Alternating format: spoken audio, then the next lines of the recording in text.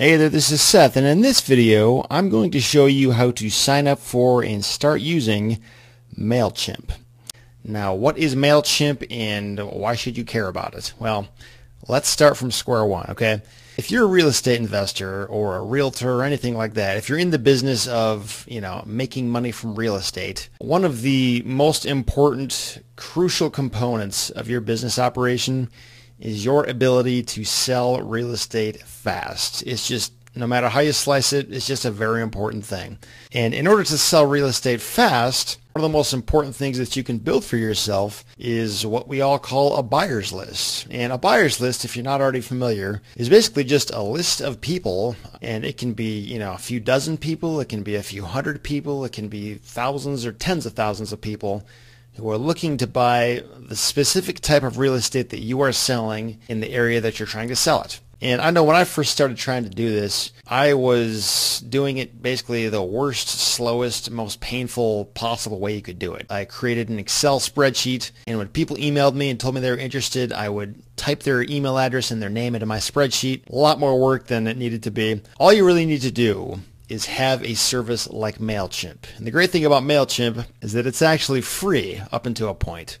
I think it's well over 1,000 emails that you can have and communicate with without paying a dime for any of it. There are some limitations that come with a free account, but for all intents and purposes, if you just need a service provider who's going to help you store these emails and get started with your list, MailChimp, in my opinion, is by far the best option to start with. I've worked with several other email subscription service providers before, all the big names, and honestly, I hate almost every single one of them. MailChimp is, far and away the easiest to use, the most cost-effective, pretty much across the board. I would say it is, the number one option to go with.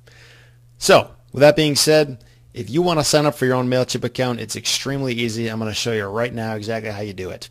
As you can see from my screen here, this is what the MailChimp website looks like as of the date of this recording. All you got to go to is find the sign up free button, which is, I guess, right down here. Let's click on that. Okay, now once you're here, you just have to enter in the basic info that they're asking for.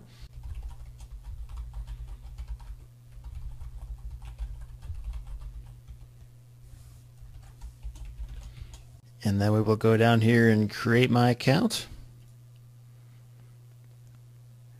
Okay, so I'm going to go check my email and get this thing squared away. So once I've confirmed my email address, I'm going to see a page that looks something like this. So I'm just going to start filling in my information.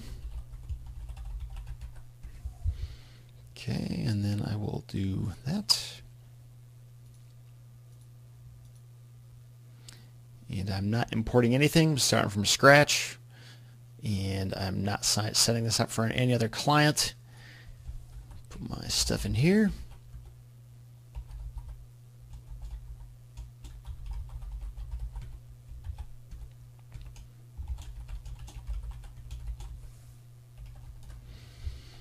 Alrighty, and then scroll down.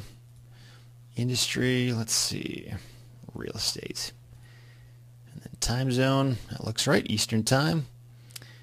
And I'm not going to subscribe to that, and I will save and get started. Okay, now once you see this page, really all you have to do with a free account is just create a list. And it's going to give you all these little tutorials and show you where different things are. If this is your first time through, then definitely pay attention to those. I think you'll probably find them helpful. For what I'm going to do here, I'm just going to create a list because I'm ready to get to business. So I will do that by clicking here. And then I will create this list. And I'm going to call this investor buyers. So essentially the point of this list is to create a list of real estate investors out there who want to be buyers for my future properties that I'm trying to sell. So that's why I'm calling it that. And then in terms of my default from email, so this is essentially when people receive my emails, who the from email is going to be from. And I will just say Seth@REtipster.com. If I had a different company email address, I could put that in there. And then for the name, I'll put Seth Williams. If I had a company name, I could put that in there too, but I'll just put that in there for now.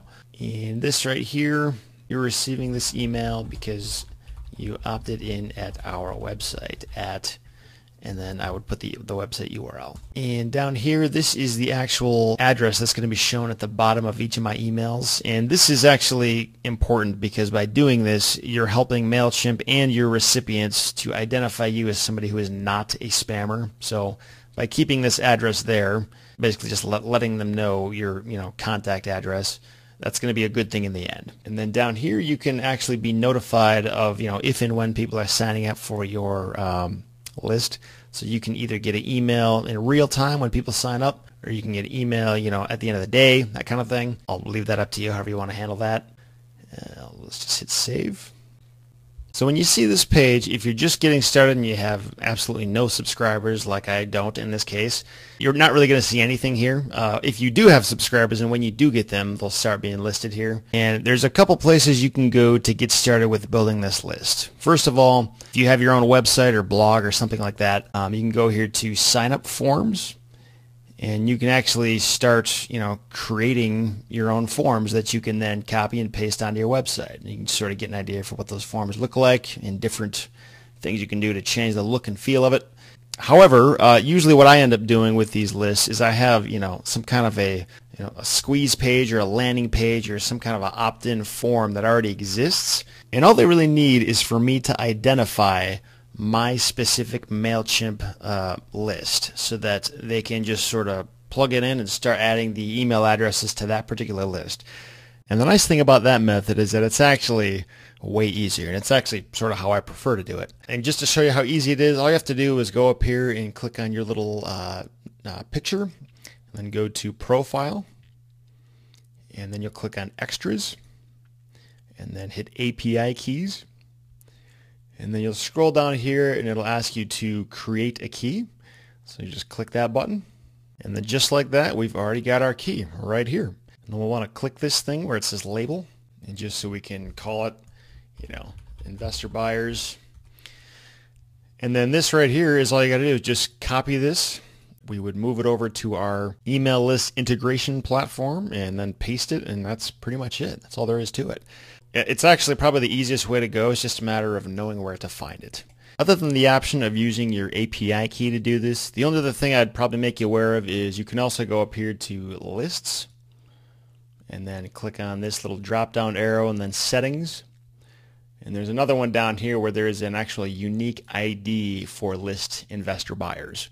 So some plugins and integrations out there may ask for this instead. Between this and the API key and then just creating your own form, that should be pretty much all of the ways that would ever be applicable to, integrate your email list with your actual website. So once you got your account up and running, you just go to one of those three options, whichever one your particular application is asking for. Copy it, paste it, and you are good to go. That's all. Thanks for checking out the video. Hope it was helpful, and I will see you around.